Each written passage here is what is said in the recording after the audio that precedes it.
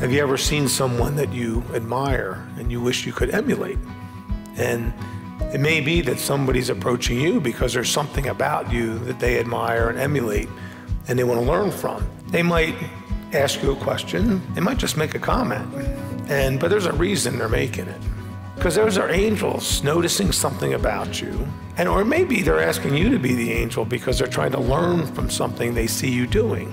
Being an angel in someone's life is not always this grandiose act.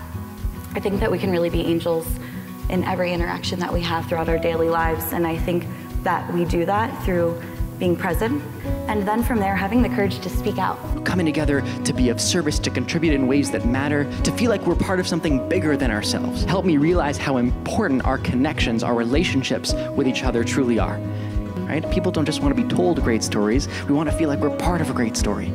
That starts with community. So be vulnerable, aim high, be sincere. There's nothing better than having deep relationships in life. The concept, if you're going to be able to be, and become your best, it's got to include, bringing, being, and becoming your best with the best people in your life. Be engaging, be interested, be interesting. To quote Father Beretta, be who you are and be it well. Why are we on earth?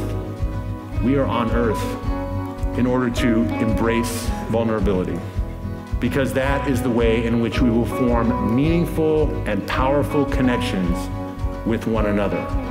And that is the way that we will make our difference.